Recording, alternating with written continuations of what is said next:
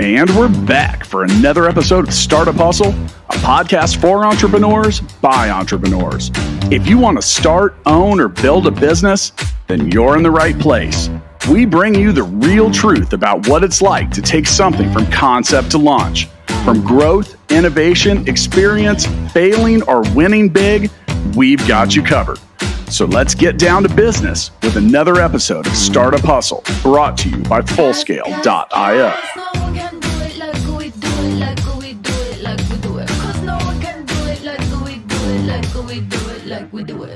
And we're back. Another episode of Startup Hustle. Matt DeCourcy here with Sufian Munir, who'll be sitting in for Matt Watson today. Now, before I get too far into this episode, I do need to let you know that today's episode of Startup Hustle is brought to you by Fullscale.io, helping you build a software team quickly and affordably. What we're going to talk about today is a very important topic. And why is it important?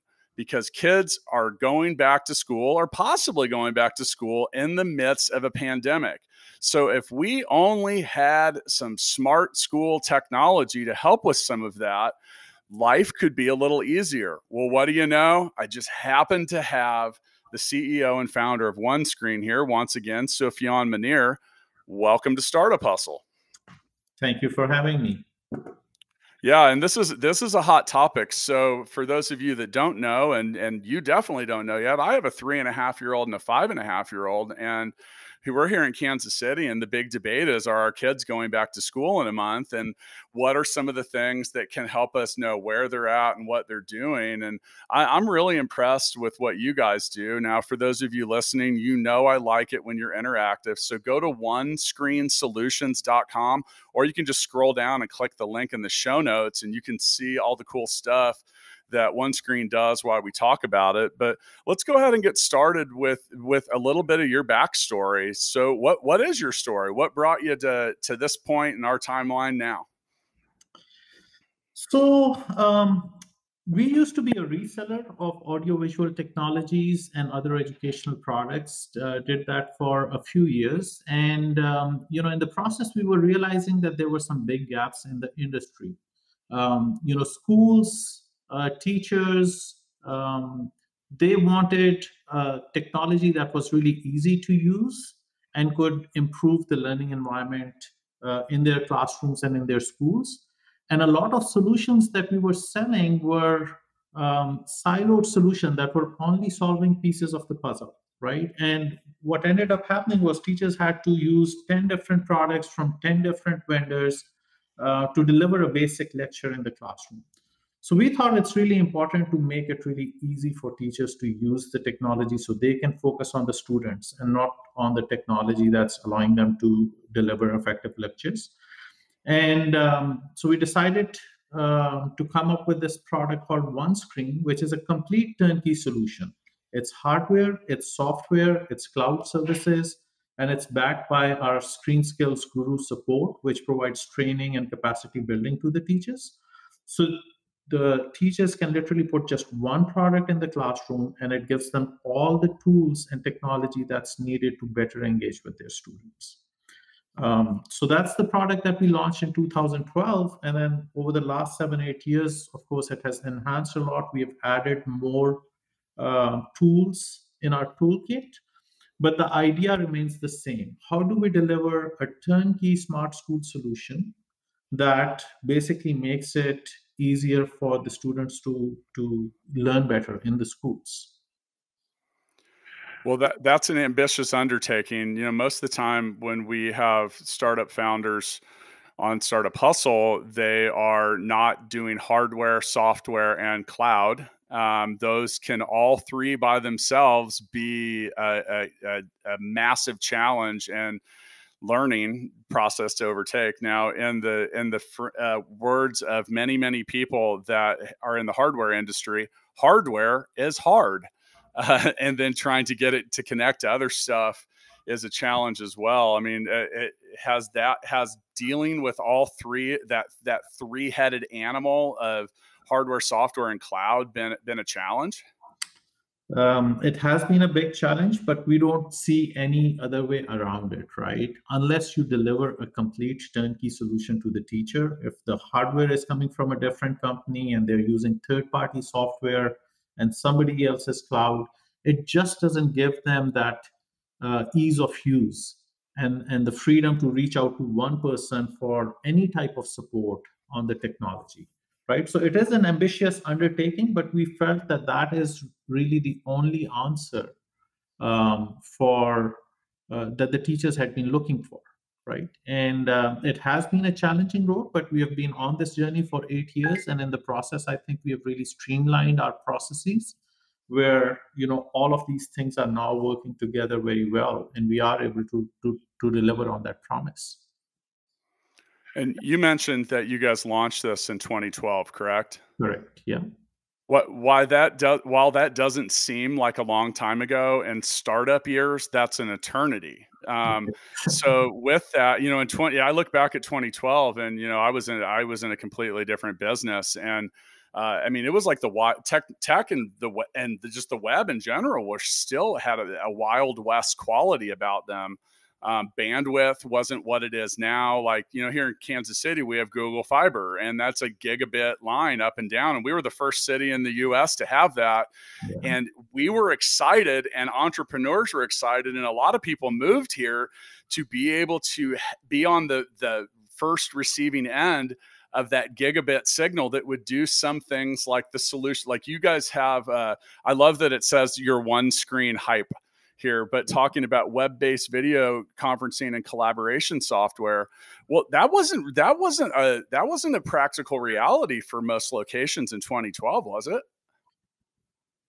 I think it wasn't even practical until like 6 months ago, because one of the challenges we had with schools was they were saying, distance learning is not, it's not important for us, right? And Right. But we were I kind mean of I mean from like a advocating. true technological standpoint though, like you didn't even in 2012, like I saw Skype for the first time in Yeah, 2009. yeah, And even as cutting edge as that was at the time, it was hard to find bandwidth to support it depending on where you were talking to. So, schools, and especially public schools, aren't always on the cutting edge of receiving stuff. So, I mean, was that one of the very first challenges, was just even connectivity? that has been an ongoing challenge, and it's improving very rapidly. And one of the things that you just mentioned about Kansas City, we have been a direct beneficiary of it, because with the Kansas City public schools, we have one of our nation's largest deployment done in Kansas Hmm. City, and having that sort of internet infrastructure on the back end definitely facilitates our product positioning. What was the relationship that Kansas City had with Google Fiber part of that relationship? Was that part of why that came to be, or was that just No, I think the Kansas City Public Schools it's a very progressive school, and they wanted the best technology out there. And I think what ended up happening was they invited us and many other companies on kind of like a showdown, where we had to go, and all the teachers walked in, and they had to pick the best technology that would solve their problems, and they eventually ended up picking OneScreen. So we became the de well, facto technology for Kansas City Public Schools. well, that's cool, and thanks for bringing that to our kids. That's neat stuff. Some of the things, and like I mentioned, that I think we often look at 2020, and man, what a crazy year. We'll talk about that in a second, but we take so much of the things, and the connectivity and the accessibility, and especially bandwidth, for granted, because like we said, when Google Fiber, that was we were the first city that had that gigabit connection. And some of the things that people were racing for, they were talking about like telehealth and telemedicine, and the ability to be able to have a high resolution screen and stuff like that. And and then another thing with schools is they're all over the place. Some of them are well funded, some of them are not. But one thing that we have found is that all public schools now have some kind of screen. They Yeah. have like a monitor or something in the room. And do you find that that's the case as well? Correct. Many of them still have the projectors, but almost every school is now going in the direction of the screens, replacing the old projectors with the interactive displays. That has kind of become the de facto, tool in the classroom that the teachers use. And you're absolutely right. I mean, there are all types of school districts, all over the nation, and they have different budgets and different needs. And what we are trying to do here is cater to all of those customers. So one of the programs we have launched is our subscription plan, where we give our complete technology, including the hardware, as a monthly subscription package and no upfront cost, right? And that has started to become very popular because schools are only paying for the technology when they need it and don't have to make heavy upfront capital investments to get this technology. So it's one thing to provide software or hardware or solutions to anyone. It's another thing to actually implement the solution. What kind of a challenge has that been? Because, and God bless our teachers and all that they do, but many of them would be the first to tell you that they're not, quote, technologists. So what kind of a challenge have you, what do you guys do to make sure that, because without proper onboarding and setup and execution, you're going to end up with a bunch of hardware sitting there collecting dust. So what did you guys learn throughout that process? Correct. So that is the biggest hurdle in delivering any technology, especially in the school settings. And I think there were two key components that we needed to address it. One was to have the right reseller partners who could go in and not only install the screens but provide the initial trainings and connect with their IT systems and make sure that our technology is working seamlessly in the school's environment. So that has been an ongoing process, and we now have over 180 resellers throughout the US, and all of them have been qualified and certified by OneScreen.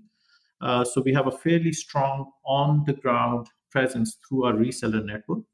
And then the other component that we have developed is our centralized tech support teams, which we call our Screen Skills Guru team, which is accessible to the teachers on demand, real time, anytime they need. And so we are fielding more than 100 calls every single day, where like some teacher will click on a button on our screen and it will instantly connect them to our tech support team via a video call or an audio call or live chat. And we conduct like these 5-minute impromptu training sessions where the teacher will say, I want to use this tool in my next class. Can you just give me a quick rundown? And what we have found is that is the best way for the capacity building of the teachers, right? Where we are constantly available to them to train them as they need training, versus just doing annual training sessions or anything like that. So between the reseller channel and our Screen Skills Guru team, I feel like we have done a really good job at solving the key problem, the key hurdle that the teacher used. And I would imagine that was a pretty important part of everything, because if you're out there and you're trying to build a startup that does anything, if people get frustrated quickly, and if you have a problem, especially if you're standing in front of a room full of people and something's not working, you don't have time to you're not going to fill out a support ticket. You're only going to need to do that so many times before people are just going to quit using everything that you do. Was that the reason that you had to have that instantaneous support? Exactly. And I think it worked the other way around. I mean, that was the biggest problem that we wanted to address, making it easy for teachers to use technology. Support was the key component, and then having the hardware and the software technology that's easy to use and our support understood very well is what made us realize that we need to have our own hardware and software platform. And our confidence level in our solution now is what's allowing us to offer this on a monthly subscription plan, where if a school gets this technology from us and a year later they don't want to use it anymore and they cancel the subscription, the financial responsibility is on us, because we have made the investment in installing the hardware for them and we have to take it back. So now we are at a level where we feel confident that once we put the technology there and with the support that we are providing, it is going to benefit the teachers, and our solution is they're not canceling the subscription on us. So over the last few months, we've had a couple episodes, one of which we did back-to-back days that had winners and losers of the pandemic. And I mean, as a society, we're all losing, but as businesses, these things ebb and flow. Like where when market conditions change, one business will benefit, another one might not. I would have to think that the demand for what you guys do is probably skyrocketing. Is that correct? Yeah, so yeah, I mean, I think you can put us in the winners category there. The obviously there have been challenges with the pandemic internally. Managing the operations remotely, as well as a lot of schools, a lot of customers just shut down, and the customers weren't really there to use our technology anymore. The hardware sales on the interactive displays were going down, but at the same time, our OneScreen high distance and blended learning platform, the subscription skyrocketed on it because every school out there was looking for a distance learning solution. And in the meantime, we were able to repurpose a lot of technology that we had developed over the years into this new product that we have just launched called OneScreen Go Safe, right? And this is basically a body temperature and face mask detector, which a lot of schools are now installing at the entrances. Because as the students come back in, it's really important that they're taking the temperature measurements, making sure they're keeping the school safe. So with the new product, of course, the sales have skyrocketed as well over the last couple of months. So overall, I mean, from a business perspective, we are in pretty strong shape right now. So you guys do a heck of a lot of stuff. Is all the hardware, is that all proprietary stuff that you've built, or have you partnered with other hardware manufacturers to get this stuff out to market?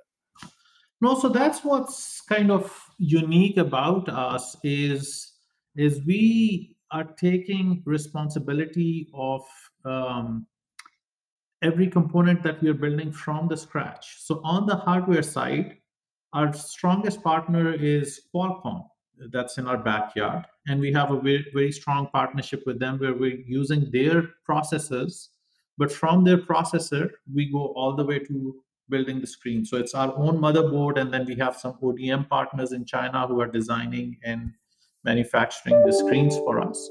But in every product that we are launching, we are utilizing the Qualcomm technology, which is pretty much the greatest technology available in this industry today, and building our own motherboards, our own software from the scratch to deliver very unique solutions to the market. Yeah, and that's always a challenging decision with anyone that deals with hardware. Now, before I owned my own business, I used to work for a company, a Japanese company, Roland, and they were the world's largest maker of electronic musical instruments, and they make 100% of everything that they make.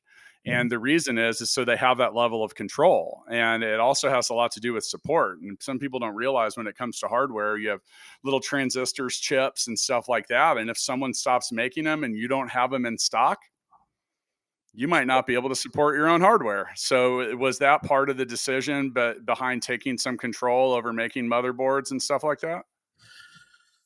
The main reason we went in that direction was because we felt that the industry was lagging behind in a big way, right? I mean, just to give you an idea, many of our competitors are still using these large interactive displays that run Android 7 or in some cases Android 6 operating systems with like low-end Chinese processors, 2 GB RAM, a lot less power than what you get on your cell phone.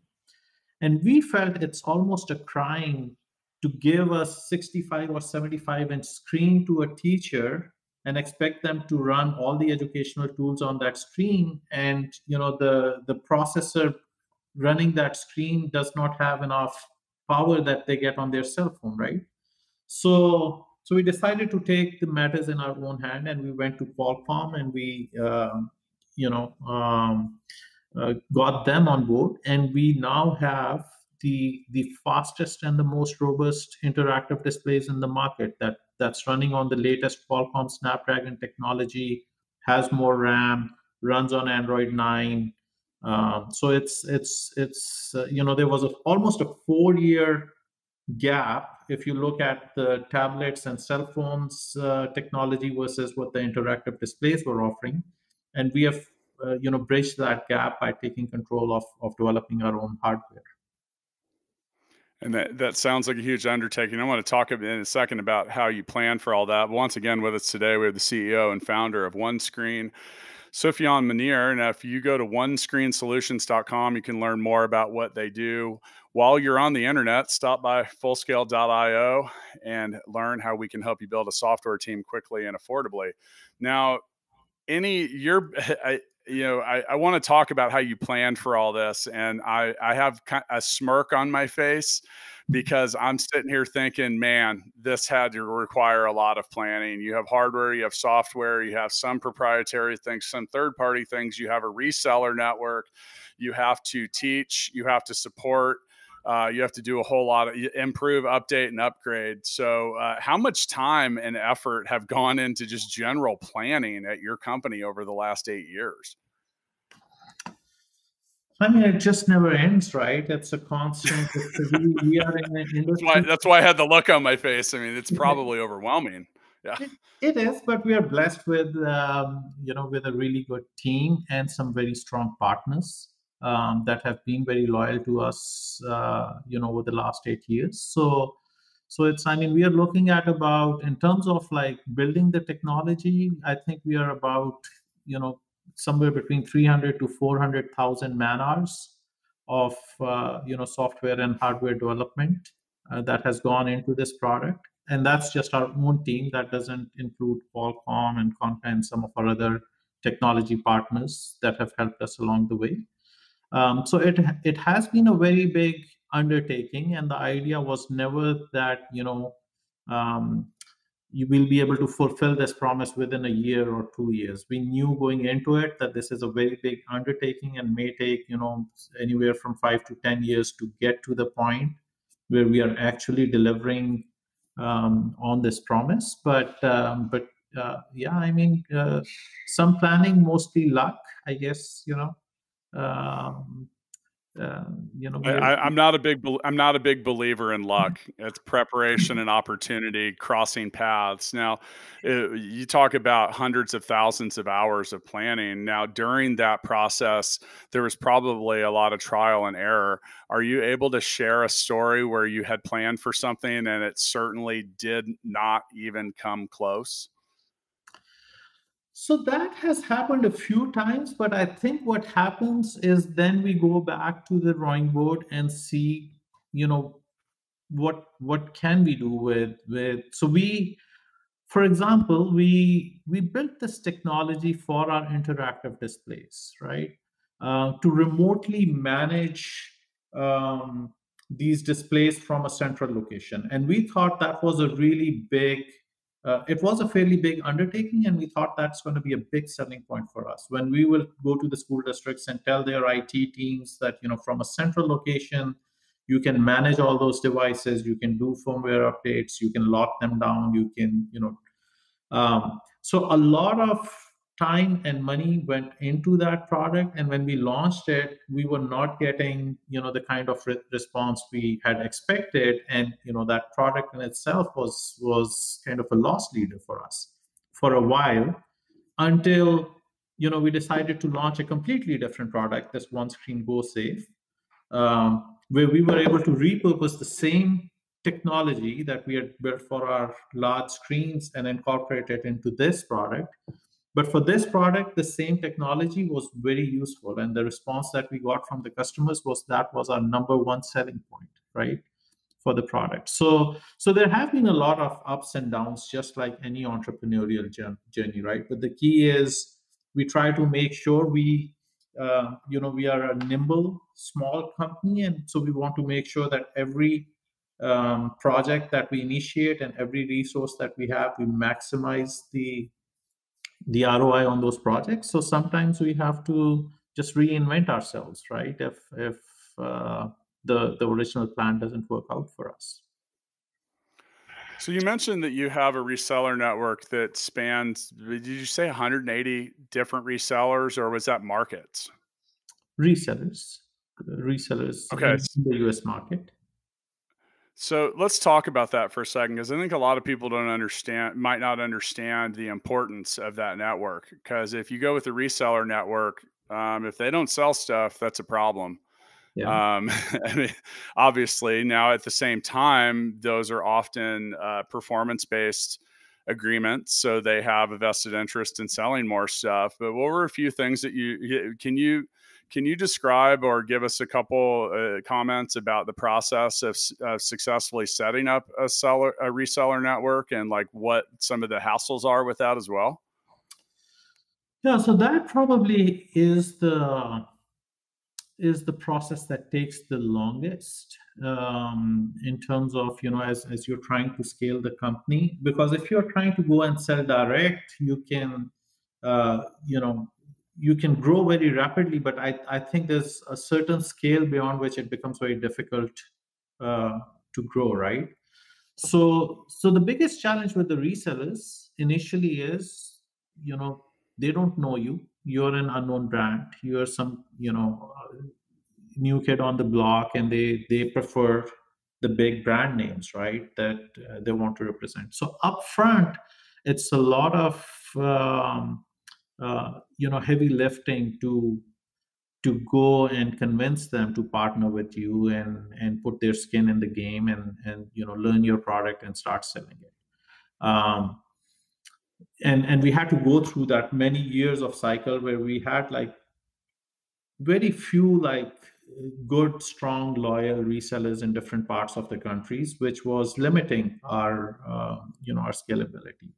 But I think it's something that, over time it just keeps getting easier and easier, right? Because when you create those success stories, when the brand name gets a little bit better, a lot more companies are willing to come and partner with you. And then the other challenge happens, and that's the challenge we are facing now, is you don't want to have too many resellers in the same region, because then they are competing with each other, and they're not loyal to you again because they think you're not loyal to them. So that's kind of the position where we are in now, where we are very selective in adding more partners, and we really want to focus on our existing channel and make them successful. And so we are making it, the criteria to become a reseller is a lot harder now than what it used to be a couple of years ago when we didn't have resellers. But the key is to focus on the right partners that share the same vision with us, right? Who are not box movers, who are not like, I mean, they basically look at it as solution selling and focusing on the education market, and are willing to sell the hardware, the software, the cloud services, the complete turnkey solution. And there are not too many resellers out there who have this capability. So, So so that has do, been, yeah. does your company, do you do the marketing and like and raising the awareness of your brand and stuff like that, or is that done through resellers and you help them with that? I mean, how do you get this product? How did you get your product to market, or how do you now? So it's a joint effort, right? I mean, we do whatever we can with the limited resources we have. Some of our technology partners, like Qualcomm, some of the bigger companies, they're a big help in helping us, create the market awareness. But of course, a lot of heavy lifting is done by the resellers, who in their areas are going out there showing our product. Our technology has to be shown to be sold, right? Nobody is just going to go to Amazon and buy this online, right? So a lot of it has to be done by giving product demos. And we have our own inside sales team that's doing these demos all day long for our resellers, online virtually. And then we have a lot of resellers, with feet on the street, who are going out there and showing this product to one customer at a time, and that's how we are growing the business. So if one of your resellers wants to do an advanced demonstration of your hardware, software, anything, then you actually have a team of people that assist with that. Correct. We have an inside Now that sales team. You just go to onescreencamera.com. We use our own technology where the people can see us doing a live demo on the product, and it's an interactive video call basically through which we are doing a lot of these demos. Yeah, and for those of you listening, if you have to get your sales message out, that can get messy in a hurry. While you might be an expert on your product, you could even provide all of the support materials and everything. It doesn't mean anyone's going to read them or pay attention. So you sometimes hear the phrase "control the narrative." If you have to, and that's the thing is I would imagine that your resellers sell other products that aren't OneScreen as well. And so trying to find them, hoping that their salespeople are any good at what they do, and hoping that they know anything about your product, especially when it comes to answering questions. Because you can get a demo down, and I can pretty much guarantee you that whoever you give it to is, if you're not well versed at the product, they're probably going to ask you a question you don't know the answer to. And the more times you say, I don't know, or let me get back to you, or I'm unsure, or you're just wrong, it just pretty much destroys confidence in what you're selling. Because the person you're giving the demonstration to looks at you and they're like, well, shouldn't you know something about this? Aren't you the one that sells it? They don't understand the relationship with the reseller and stuff like that. So I think that's a smart approach, man. I really like the way you guys have set this up. And if you have anything that you're selling, basically a reseller network, you can almost think about that as your own franchise. You're franchising your own stuff through other people. What I like about that approach as well is, like I mentioned before, is that's usually a performance-based thing. So if you have to put your, great salespeople, well, first off, they know they're great salespeople. And second off, they're really valuable because these are the people that bring the bags of money back to the castle for you. So if you have to go find top salespeople and deploy them all across a massive geography, that's expensive. So the reseller network and performance-based sales, I mean, the most simplistic version of it is just a good old affiliate sale. I mean, that's the way you can think of some of that. So yeah, congrats. It sounds like you guys have figured a lot of this out. And I love that. I love your sales approach because another thing, if you have a sales channel or a network of resellers and you can't adequately, these people finally get to the point where they think they're going to sell something, and you don't have someone there to answer those couple questions that are going to get that money in the cash register, that will probably be the last time they push your product. Is that true? Yeah. And we've been there, done that, made mistakes, learned from those mistakes. And, but yeah, I think, again, that guru support that we have is as helpful for our resellers as it is for our, end users. And that has been a big selling point for us. So is there a lot of competition in this space for you? So if you look at our individual products, right? Like, for example, you were talking about Hype, OneScreen Hype. I mean, you can say Zoom is a competitor that's, that we're using right now, and Microsoft Teams and all those guys. But most of our competitors are siloed solutions. They're only addressing a piece of the puzzle. The way we have built all of these different technologies, from like attendance management to distance and blended learning to annotation and whiteboarding to classroom collaboration solution, content for K through 12 space, and offering it as a bundled turnkey solution. Today nobody else has such a comprehensive turnkey offering for the schools, and that is really what differentiates us, right? So for every single product, a lot of competition, but when you look at our complete product portfolio and the solution we are selling, there's still really nobody out there who's positioning the product the way we are doing it. There's something to be said about having all the pieces to the puzzle, man. Because I talked to, oh man, look at how many things out. Hey, for those of you listening, how many things in your life are daisy chained together with one another? And you've even seen platforms like Zapier that exist to do nothing but connect you to other things. Because one of the platforms that I built and Full Scale owns is gigabook.com, and that's an online booking platform. And I got to say, like 50% of the time when someone's asking us, does it connect to this? We're sitting there going, not only does it not connect to it, we've never heard of it. because there's just so many things out there, and then half of them are mainstream, and there's just a while, but that connectivity is key to everything. Now, and this, we're kind of late in the discussion for this, but I'm a huge advocate of having amazing onboarding. How important is that with you guys? Like how much time and effort and refinement have you gone in to the getting not only a user but a seller, but anybody, like, to a point where they are using your product quickly? Like how big of an advocate are you behind of that? So what we have learned is that it has to be an ongoing effort. It cannot be just a one-time onboarding for a product like ours. It's an ongoing long-term effort, and we have to take the users step by step through, I guess, from being like a novice user of the product to being, a power user.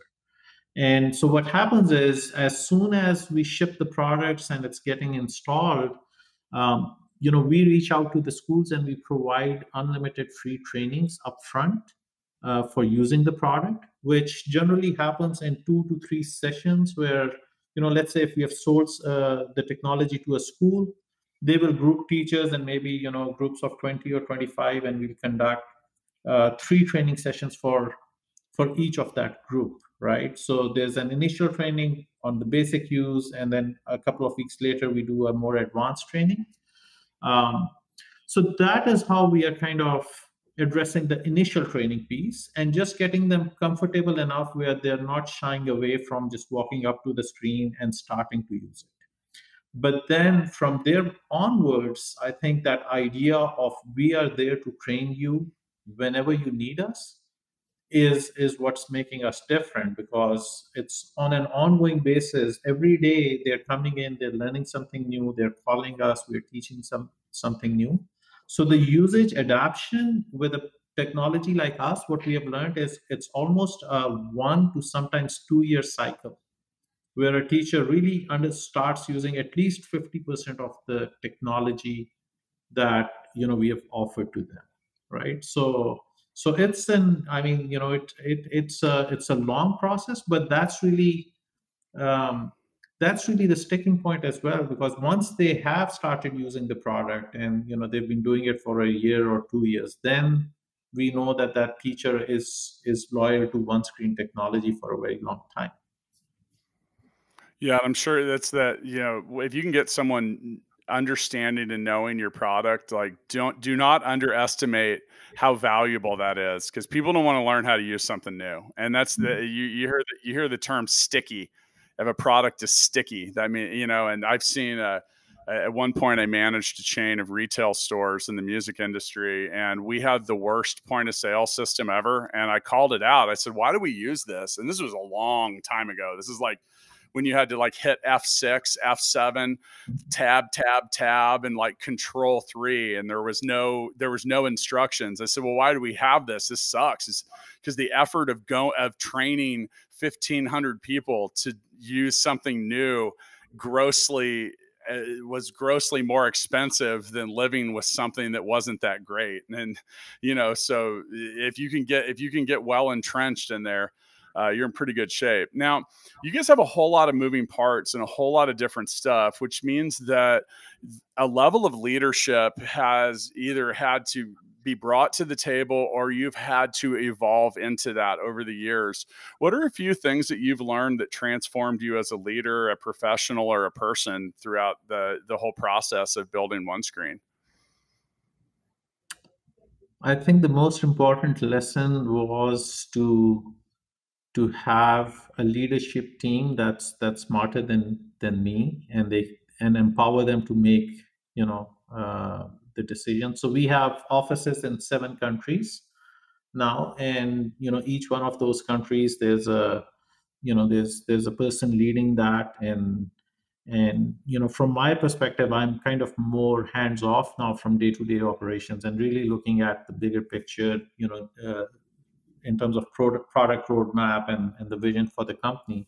But I'm just blessed with a really strong leadership team that's running the day-to-day operations in different parts of the world very efficiently.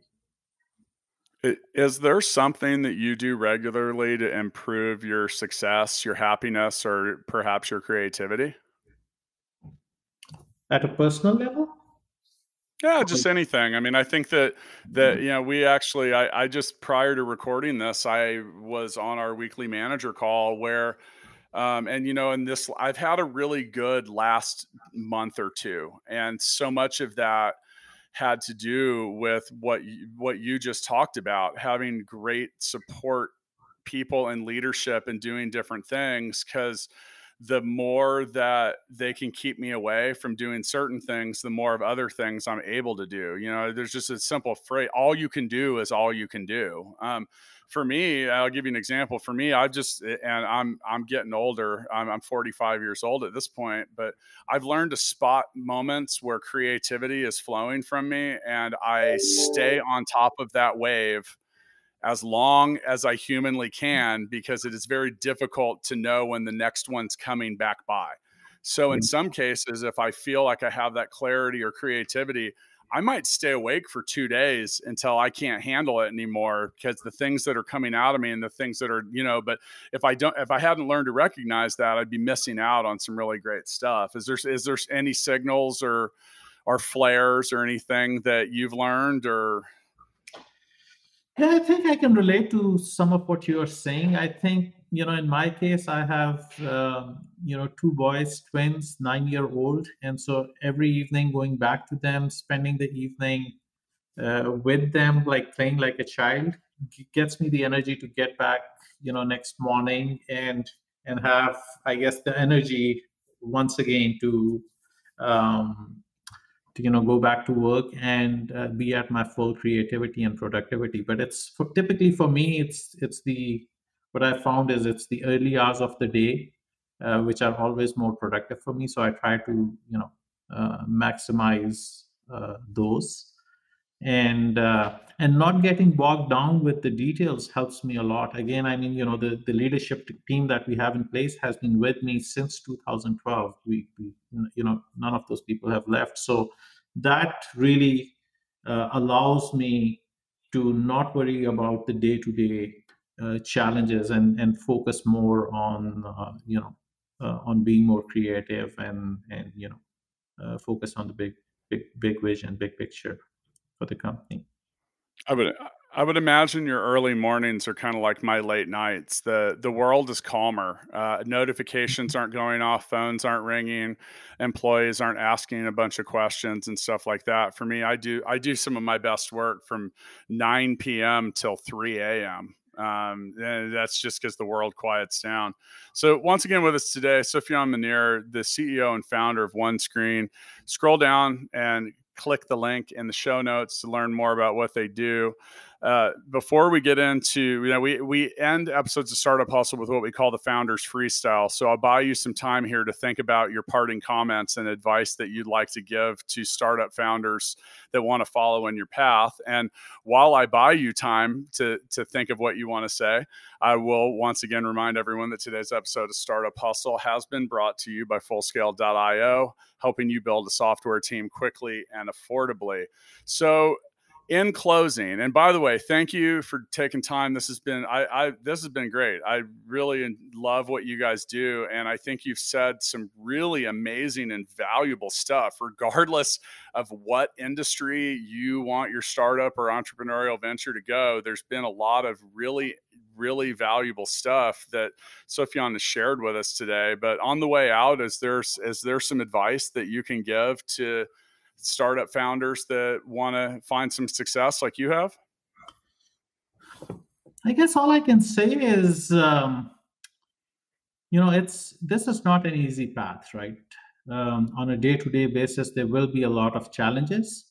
But if you aim high and if you believe in your vision and if you have the right team behind you, don't give up easily, right? Doesn't matter what happens on a day-to-day basis. Keep marching forward, and good things will happen. They'll come from places that you least expect.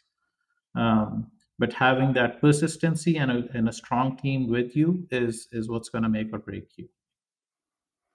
Yeah, and I'm going to parlay off that. I think that that's everything. Now, for those that don't have experience with that, it's sometimes easy to want to be cheap or not value like having the best people around you, and maybe you just have to figure that out on your own. But if you can just take everyone's word for it and try to find the best people possible, and with that, hiring them is difficult. I have found that the best people that have ever worked around, they were good right away. And they're not projects. They're not, you don't have to reclaim them from the rest of the world. Like they come in and they come in hot and right away, you're like, I've got someone here that's good.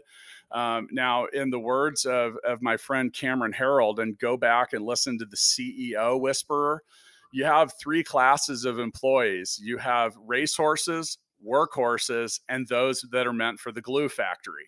So, it sounds like a very impersonal way to look at stuff, but ever since Cameron said that to me, and this is someone that has been a support person and a coach for Marcelo Claret, the CEO of Sprint, and now the guy that's fixing WeWork, it's true. If you look at your own business and you think like, am I surrounded by racehorses or glue factory horses? The answer to that is probably going to have a lot to do with how you describe how your business is working out or will work out. Have you found that to be true with great employees, that they're usually great right away? Absolutely true. I think you're, yeah.